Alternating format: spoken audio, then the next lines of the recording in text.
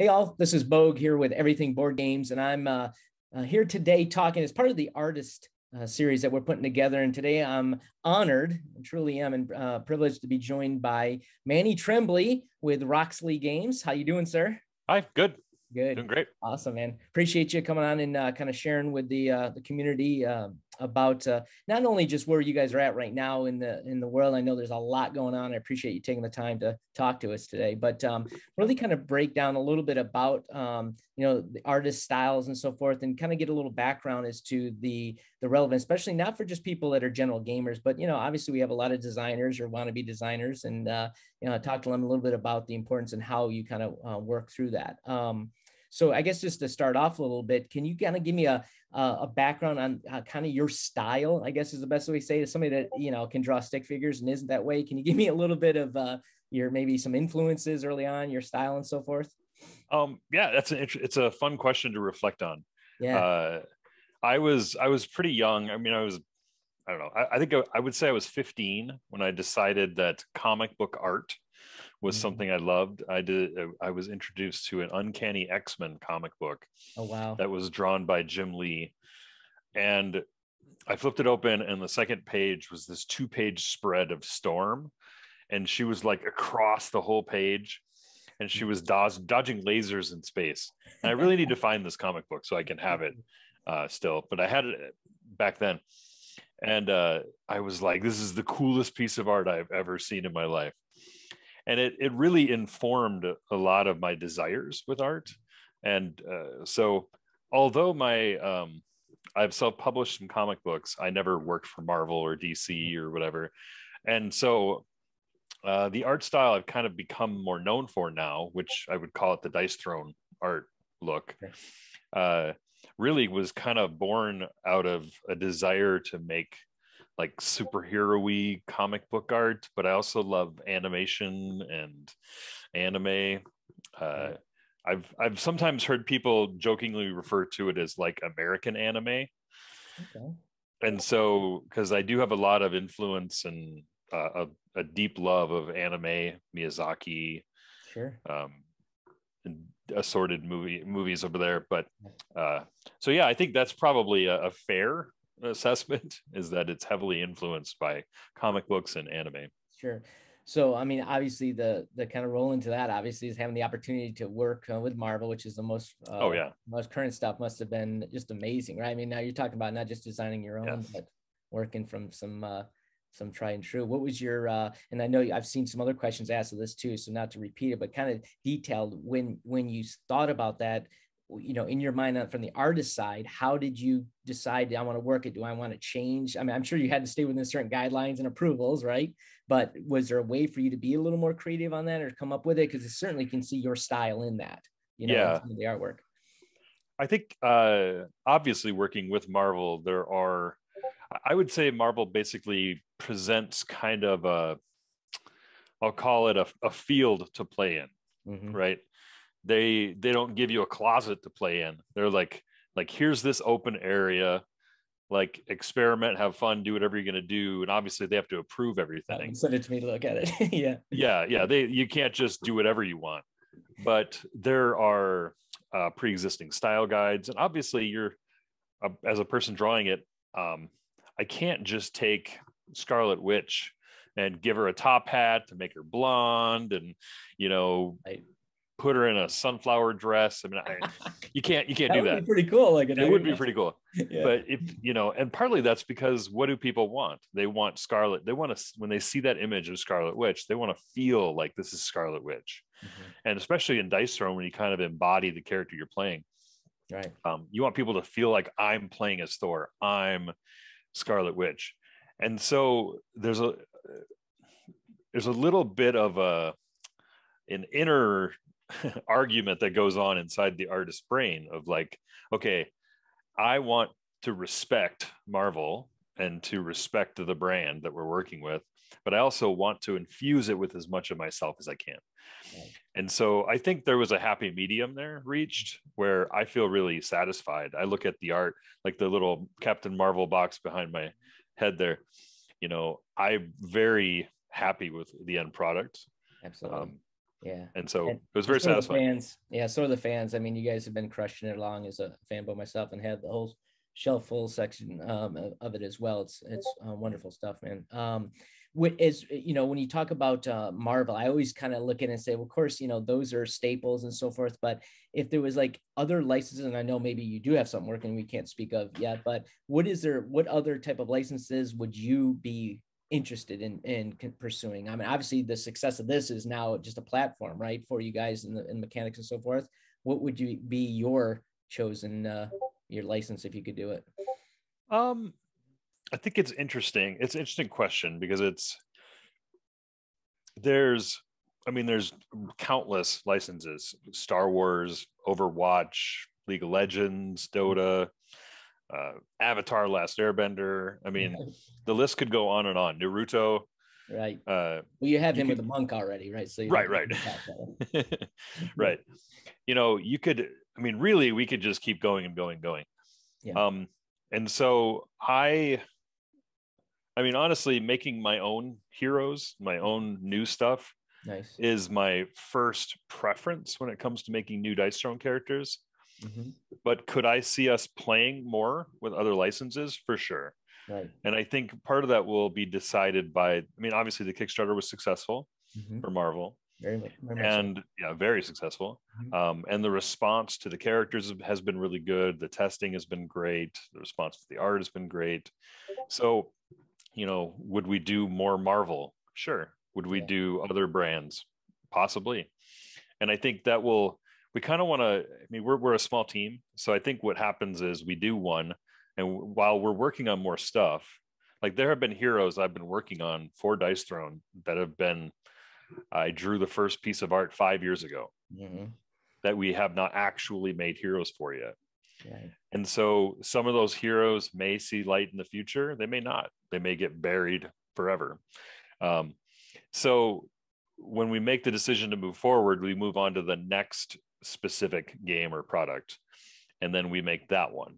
And as I think Nate and Gavin and I have been very specific when we say that anything we make is because we wanted to make it. Mm-hmm. And so that's always nice to be able to say we made Marvel because we wanted to make it, not Right. just we made Marvel because it's Marvel. Yeah. And you know, very quickly, especially amongst a lot of the folks I know in the communities that are heavy Dice Stone players. I mean, you know, your characters in season 1 and season 2 are right up there with many of the Marvel characters now because they played them, seen them, and played them more. You know what I mean? So, Yep. As good as you. Now, I know, you know, as somebody, you talk about all these different characters that you could still work on that are unique to you. I mean, I actually do a part of that homebrew group and so forth, and love to just throw it out there and use some of that. And you guys have been, by the way, amazing with that that separation between IP and, you know, accessibility, and really to grow the community, which is probably why it's grown so much, because of that that willingness to kind of, you know, indulge in that creative side, right, by many folks. Now, most of us are, you know, clip arts pulling it from someplace too, because we don't have the freehand creativity, you know, amongst yourself. But as we go through that, I think a good segue is you talk about the evolution, like starting something 5 years ago, right? So, you know, we have a tremendous community on Everything Board Games, and obviously folks are playing all the time in general play sessions, but there are game designers or wannabe designers, right, that are out there that, you know, as everything talks about mechanics, well, you know, you can use this mechanic and this mechanic and to put these together and how great it is. But I'd really like to get, and part of this series is to get your thought on how the artistry of gaming, you know, the art plays a factor into that, to the point to where, you know, you can have a work replacement. There's a lot of work replacement games, but they're beautiful ones. There's ones that really do connect with people. And a lot of that, I assume, is due to the art, or I know it is. Can you explain a little bit about that, or your thought on that process? I think theme is, I remember I was speaking with a publisher, I won't name names. And I asked, they were working on a game that was a worker placement game. It had area control in it, had worker placement stuff. And I said, so aren't there like 1,000 worker placement games?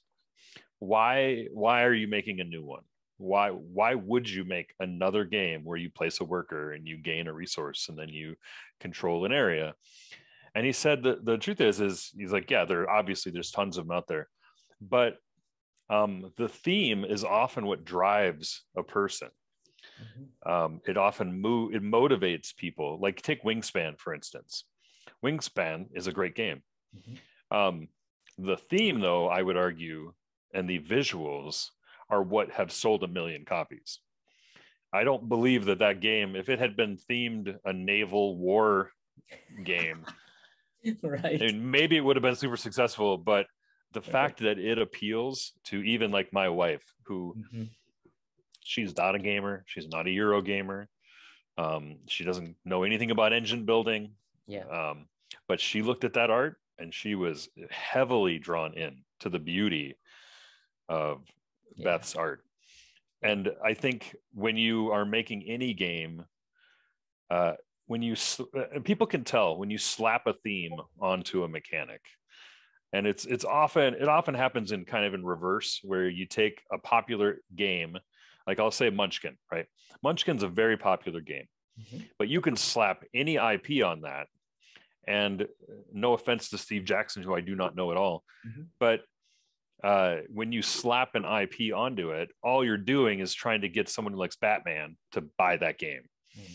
It's not really a Batman game. It's not really a Marvel game, but it's Munchkin with a repainting, with a shellacking. And so I think artists and designers, what we want, the holy grail, is to find the optimal mechanic and the optimal game design, and then to apply a theme that takes a player and sucks them into the game, into the immersion of it, into the feeling of the game.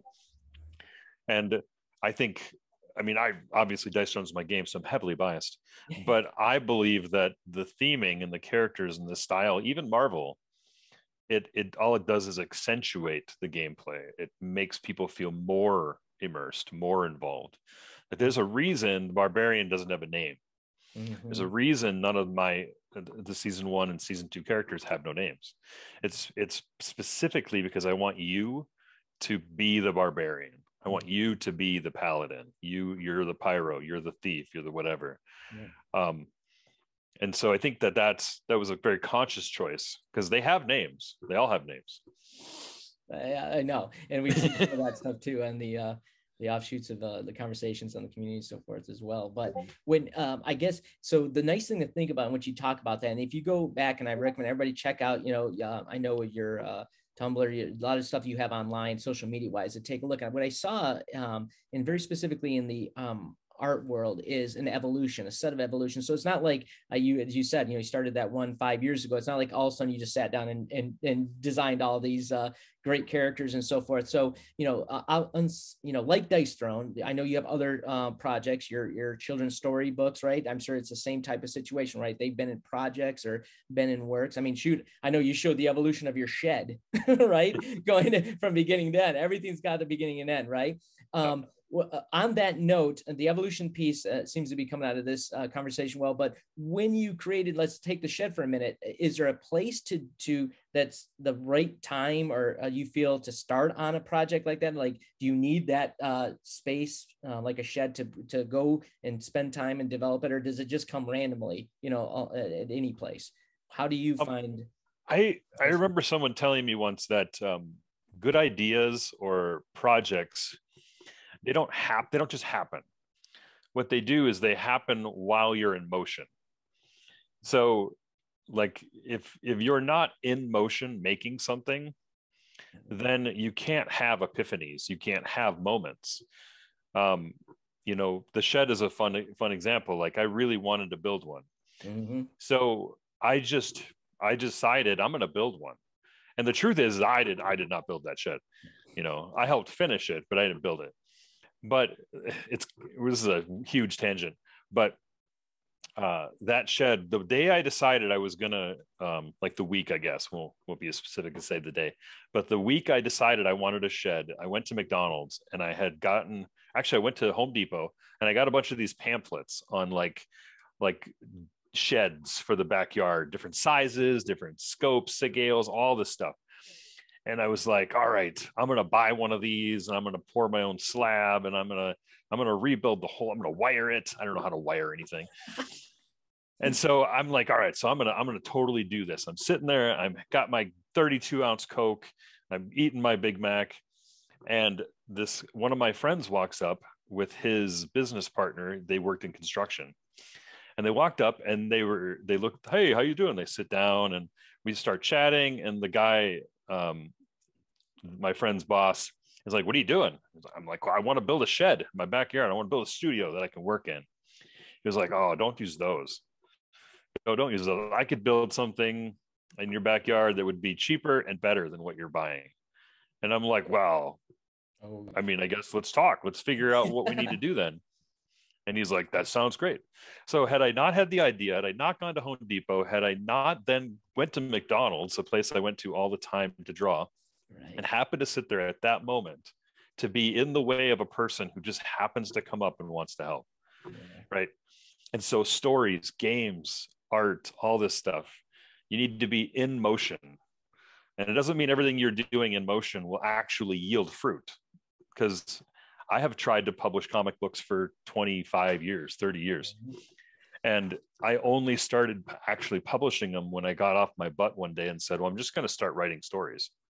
I guess I don't care. I mean, they may get published, they may not. I've made very little money off comic books, but I've published 10 of my own graphic novels now. And I mean, they're not, I wouldn't consider them great, but I would say that I made them.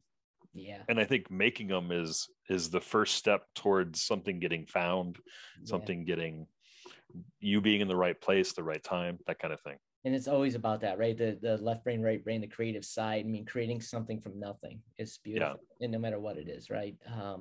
And that's awesome. Here's a question for you that I don't believe is existential. I actually think it's quite real, but I want to get your thought and take on the fact and context wise. Let's take Da Vinci, okay? Da Vinci and all his work, Mona Lisa and everything, there was only 25 million people on this planet at that time, right? Seeing his work and seeing his artwork. You, right? I can say, I don't know, 25 million have they seen your artwork? Think about it. Think about the right? What's your thought on that context? It's funny. I think because I'm the person making it, and so therefore my world is, all of our worlds are very small, right? My world is tiny. So when I make something, it's a big deal to me. It's a big deal to my children. It's a big deal to my wife. It's a big deal to the coworkers I work with. It's a big deal to it starts to become less of a big deal, but it's still a big deal to the Dice Throne community, or to the people I know on Facebook. And then as you go out, right? As you go out further and further, it dissipates into the 8 billion people that are on the planet. Right. And so is it, are there more people that have seen my work than Da Vinci's? Well, maybe. But, will more people remember Da Vinci when I'm dead? Probably. Hey, man, you're working at it. It's awesome. It's good stuff. But I do think it's important, I think, for any creative to realize that. And honestly, I wrestle with this all the time. The existential aspect of creating anything is, why am I doing it? What's the point of it? Obviously, we live in a commercial world where people got to pay bills. So there's money involved in part of that decision-making process. But I think on top of that as well, I desire to create something for people to experience. Right. All my books are that way. Even Dice Throne, it was built on this idea that people would come together to play and to spend time together. So yeah, that's awesome, man. Well, I guess, is there any other projects that take a moment here, whether it's games or anything that you have going on that as folks see this and obviously follow you and have been following you, is there anything that's coming out that you'd like to speak of or discuss? I mean, I have multiple games that I am developing independently. Awesome. I mean, Wonderland's War is a game that should be arriving. We're supposed to be getting US fulfillment, I think, in March for that. Nice. And that's probably artistically, that's probably one of the games that was most in my wheelhouse. Mm-hmm. Like if I reflect over all my independent books that I produced, the Wonderland's War was kind of like a sweet spot for like kids fantasy and a slight little bit of darkness to it, but not enough to scare people away. And also, it's a game that I think is really cool. I think it's a really interesting game. Awesome.